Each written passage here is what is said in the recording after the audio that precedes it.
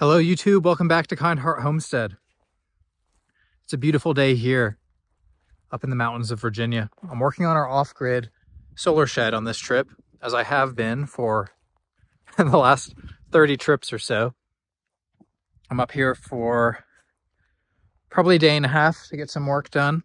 Last time I was here, you'll recall that I finished the siding on my 20-foot walls. And those walls were relatively easy. All the customizations I had to do were involving the window and ripping about a foot off of the last panel because it's a 20-foot building. There would have been 21 feet of panels, so I had to cut about a foot off. But now I'm here to work on the gable end walls. Every single one of those is going to be custom because of that triangular nature that deals with the pitch of the roof. It's a 412 pitch, so I should be able to calculate the cuts relatively easily. So we'll see how I figure out how to do it. Gonna get my tools and materials staged now. I'm gonna get to work. Stick around.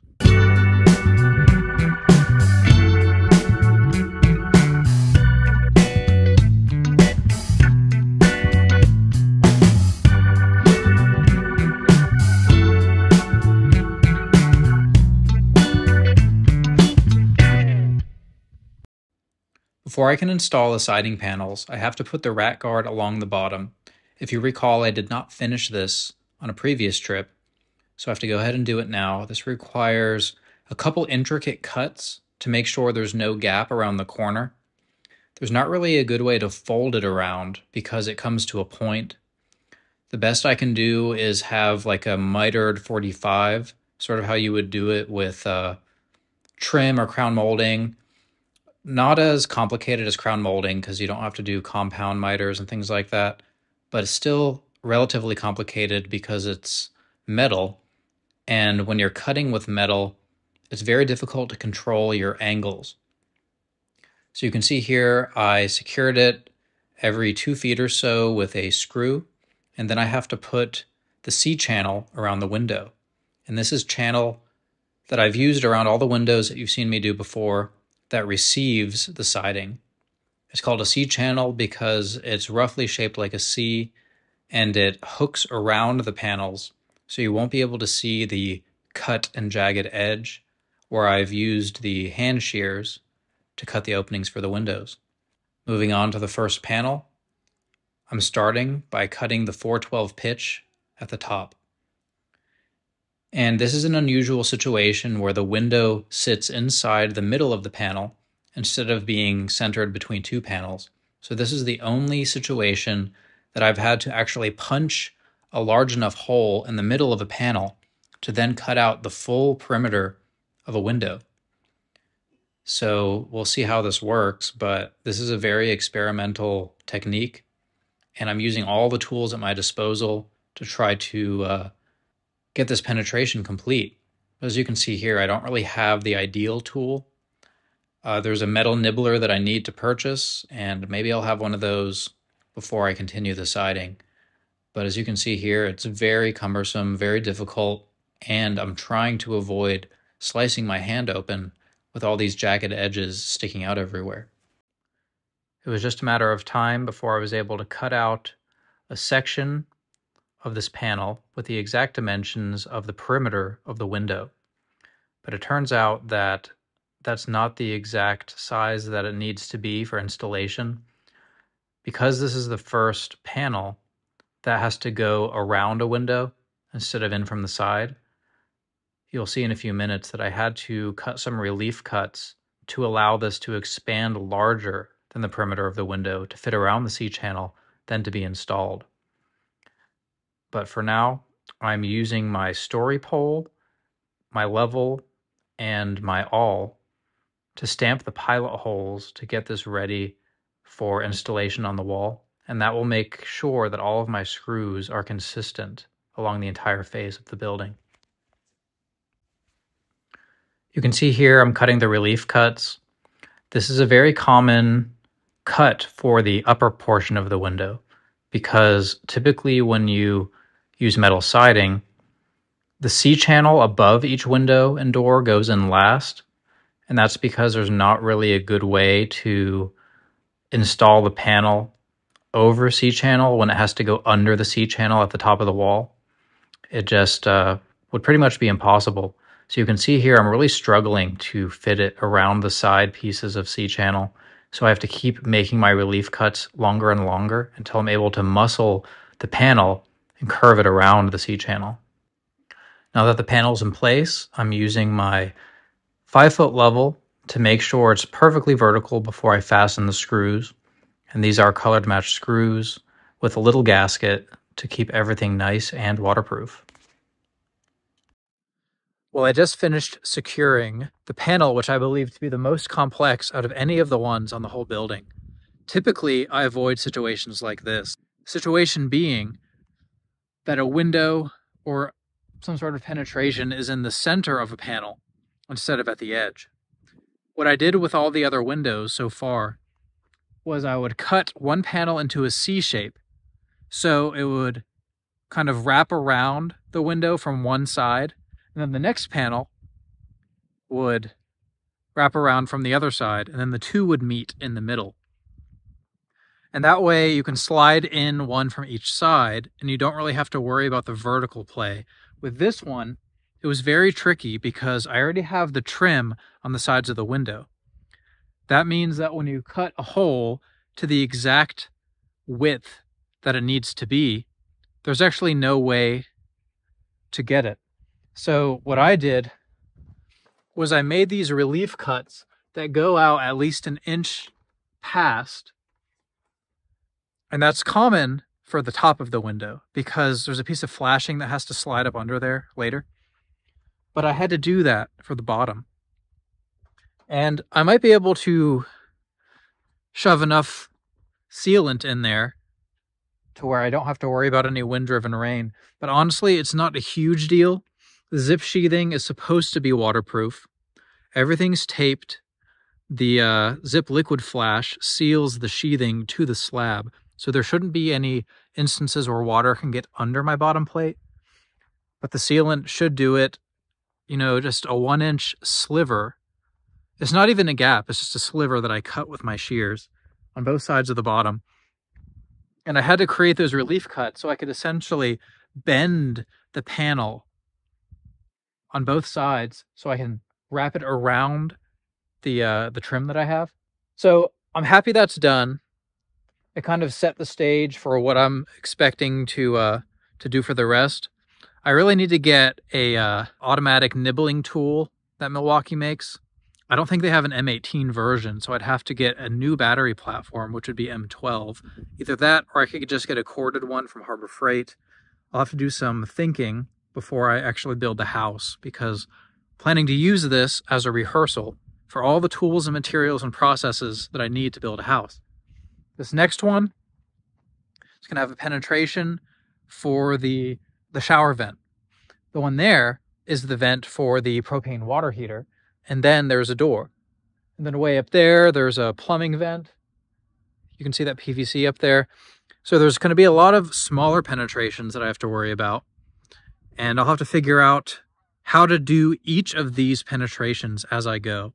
This entire wall is going to be pretty custom. I like to work on the back of the building as a test before I move on to the front. So I'm here on the back of the building. The main entrance is on the other side, so I'm really not sure if I'm doing any of this stuff right. This entire wall is very custom, and I just kind of have to figure out stuff as I go. And I'm not gonna go sit in my car and do a ton of research when I have limited amount of time to get work done. So you can see here I'm cutting a few strips of zip stretch tape. This is the same tape you saw me do at the bottom corners of each windowsill before I installed the vinyl windows. And they call it stretch tape because you're able to really pull it. You have to kind of muscle it a bit, but you can pull it to wrap around basically any shape you want, and you can keep it pretty tight around the corners. So that way it doesn't prevent you from installing your window later, or in this situation, it's not going to prevent me from putting trim or some sort of gasket or something around this vent. This shiny vent here is the output of the vent fan that's going to be above the shower in the bathroom. Up above that is the vent for the plumbing and waste system of the building.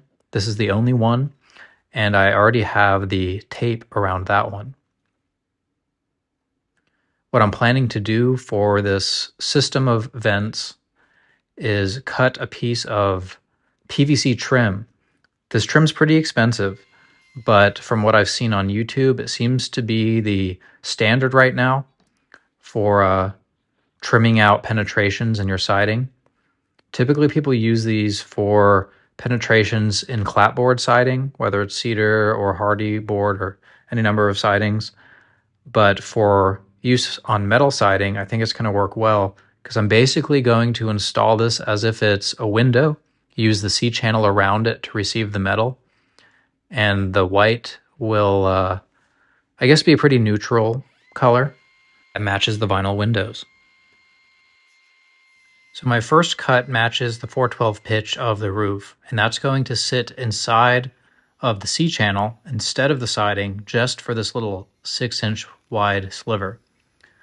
I did buy a tool recently to cut out drywall circles where my puck lights go inside of the shed, but I figured this would be a good test of it. I've never actually used it before, but if it can cut through drywall, it should be able to cut through this PVC material because it's very easy to cut. You can see here I'm struggling a bit with the tool because I've never used it. You really have to provide even pressure to make sure that these blades are sinking in symmetrically.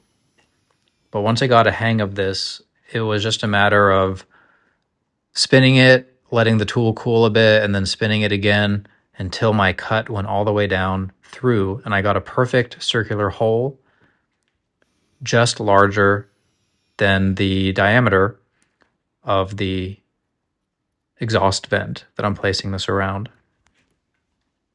The next cut on this piece of trim is necessary for the PVC plumbing vent that comes out of the building at the top of the wall.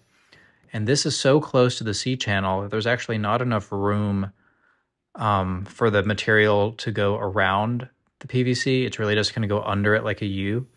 But since I have this hole saw that's the exact same diameter as the PVC pipe, I figure I'll just cut this as close to the edge as I can, and then I'll customize the hole to make it shaped like a U. You can see me doing that here with my circular saw. And this is a pretty complex piece of trim because it has 2 penetrations for vents that go through the siding. But I'm hoping that this works well, especially because this PVC trim material is so expensive. I'm using my cordless trim router to essentially round off this sharp edge. And that's just because I want to make sure this goes on as easy as possible and that there's enough room to accommodate the rounded edge created by the zip stretch tape. I'm also creating some pilot holes so I can recess some stainless steel screws directly into the siding without splitting the material.